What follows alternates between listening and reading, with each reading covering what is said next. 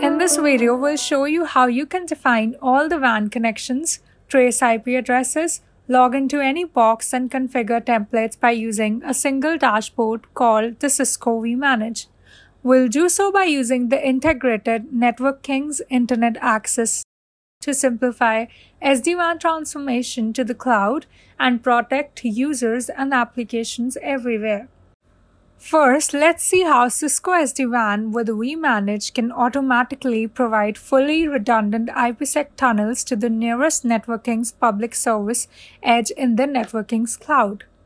In this case, for each of the internet service providers, a pair of primary and secondary tunnels are automatically configured.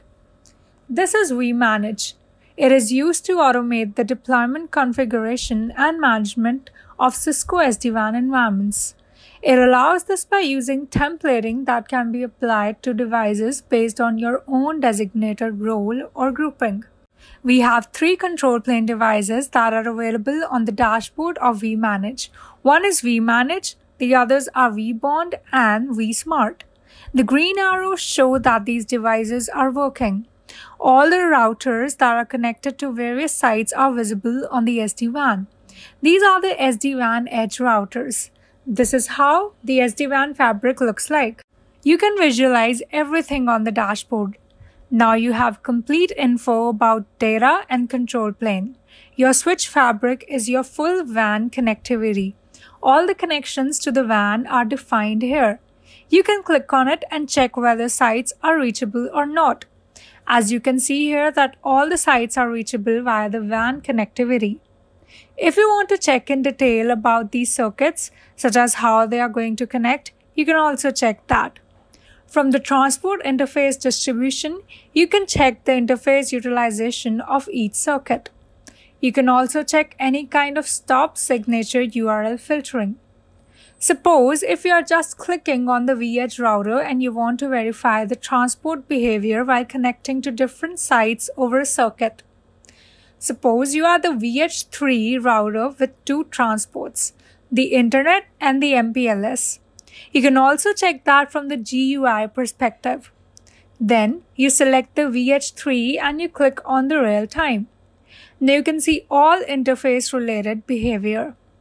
Here you can see that you have 2 circuits.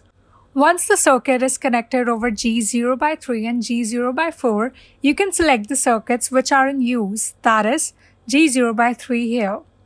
Here you can see in real time how much traffic this transport is transmitting and receiving. You can see all the info here on a geographical basis.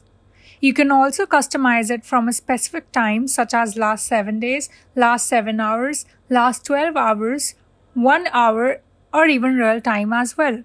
So vManage is a very flexible tool. From here you can also check the WAN throughput, top tuckers availability as well. You can also do a lot of troubleshooting here. You can ping or trace as well. Let's suppose you want to trace the IP address that is 10.4.15.1.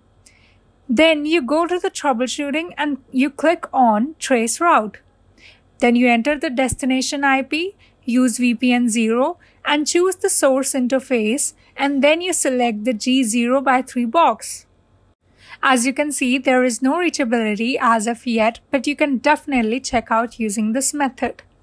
It is also possible to simulate any traffic flow happening from any source or destination. So as you can see, there is no routing, hence there is no reachability. Now let's suppose you want to log into any box. So if you do not want to log into these boxes manually, you can log into these boxes by vManage itself. You just have to go to the tools and then select the SSH terminal and then select the VS device that you want to log in. You can also get the CLI access as well if you want to. Now you have to put the admin again. So this is how you do not need to log in each device individually anymore. Therefore, it is a very powerful tool. In addition to that, you can also do any configuration of the devices like template or policy. By using the device or feature template, you can do various configurations of the SD-WAN fabric. As you can see, we have almost created 36 templates altogether in this lab. These templates are for different features, such as for OSPF, BGP, Internet, MPLS, or VPN 0. All these created templates can be pushed to the devices. So the real configuration in the SD-WAN fabric happens via the templates. You must know how templates can be configured in terms of the device and feature template. So these are the different device templates we have configured that are attached to different devices.